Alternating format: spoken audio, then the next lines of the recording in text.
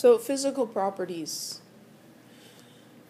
All of these different compounds, we talk about their structures and their names and their physical properties and their reactions. There's this kind of pattern going here. And the things we look at with the physical properties are things like solubility in water, melting and boiling points, which are related to physical states at room temperature. And a lot of that has to do with how polar the molecule is and whether it can undergo hydrogen bonding with itself and or with water.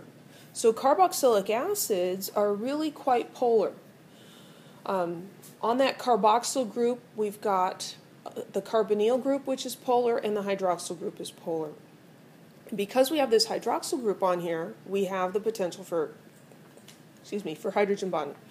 So hydrogen bonding, being the strongest intermolecular force, is going to cause carboxylic acids to have higher melting and boiling points compared to similar sized organic compounds that are not carboxylic acids. And we see that in this graph. So here are the acids. We're graphing boiling point versus number of carbons.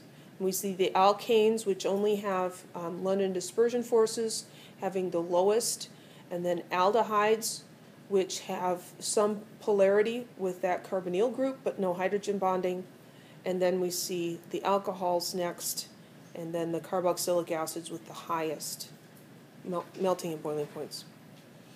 And the reason for that is that carboxylic acids can form two hydrogen bonds. They form a dimer. So here's one carboxylic acid. There's the carbonyl carbon, the carboxyl carbon.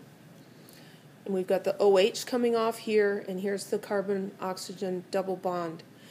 That can form two hydrogen bonds with a neighboring carboxylic acid molecule.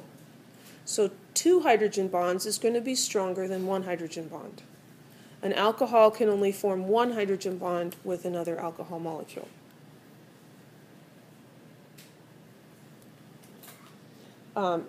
Because of the polarity in the hydrogen bonding, carboxylic acids, the small ones, are going to be completely miscible with water. And remember, miscibility means that they can dissolve in each other in any proportion. You could have a little bit of carboxylic acid and a lot of water, or you can have a lot of carboxylic acid and a little bit of water, any proportion. That's what completely miscible means. So we see that the miscibility is complete for the first four, for up to 4 carbons, and after that the solubility drops off sharply.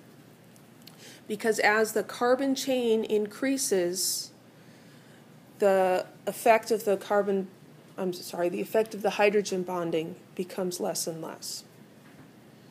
And this is a general trend that solubility of organic compounds in water decreases as the compound gets larger. The aromatic carboxylic acids are generally not water soluble, which you can kind of figure out, because for it to be aromatic, it has to have at least one benzene ring and the carboxyl carbon. So that's 7 carbons. And here we go. 7 carbons is down here, very low solubility.